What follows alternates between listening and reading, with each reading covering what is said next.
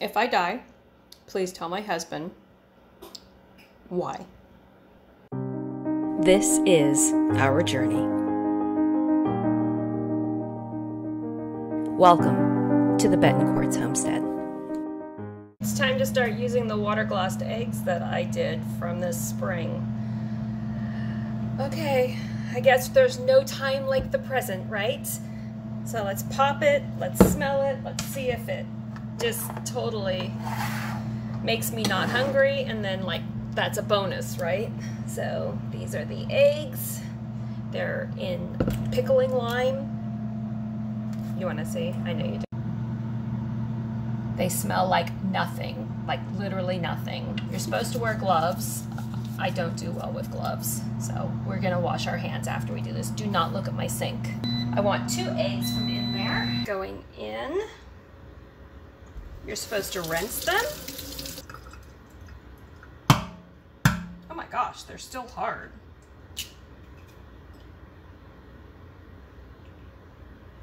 The shells are still very hard, and that is what it looks like. Gonna grab another one, and then I'm gonna make some fried eggs.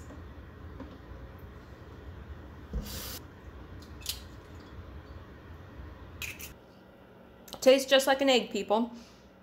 If I die, please tell my husband why. Just kidding. I'm not gonna die. Successful test. There you go.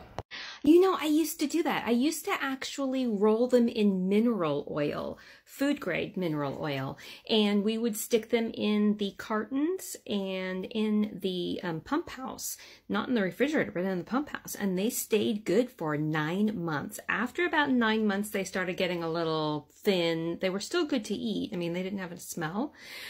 Now, my mom told me that her and her grandmother, she was raised by her grandma, she said that her and her grandma used to put them in salt, a big carafe or a container, and that she would just layer them in salt. I need to research that one more. I haven't even done the research, but there are so many different ways of preserving eggs. And I love that we're all looking into it because it's just fascinating, isn't it?